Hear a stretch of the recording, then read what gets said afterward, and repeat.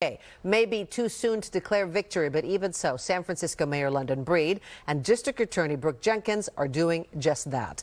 They say the votes so far show the voters have given interim DA Jenkins the role of the city's top cop. Here's NBC Bay Area's Sergio Quintana in San Francisco. San Francisco Mayor London Breed and District Attorney Brooke Jenkins toured a few shops in Chinatown to encourage people to visit during the holiday shopping season.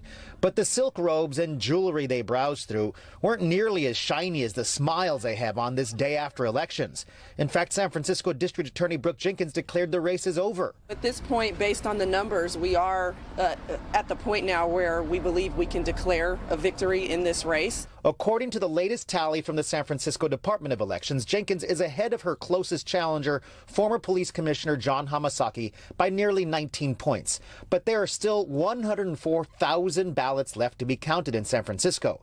In a statement, Hamasaki says he's not conceding, saying there are still over 100,000 voters whose votes haven't been counted. Declaring victory at this stage is disrespectful to the voters and our democratic system.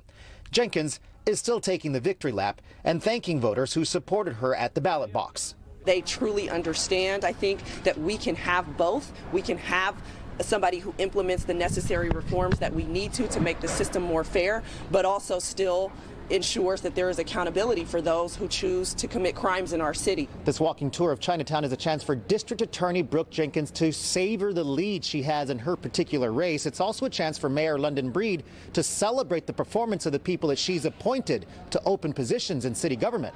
In addition to District Attorney Jenkins, 5 other Mayor London Breed appointees are ahead in their respective races, including Supervisor Matt Dorsey, 3 members of the San Francisco Unified School Board, and a community college board member. I think what it says is that people in San Francisco, they want us to work together. They want leaders to focus on the problems of the city. The last release of voting results from the San Francisco Department of Elections was late last night.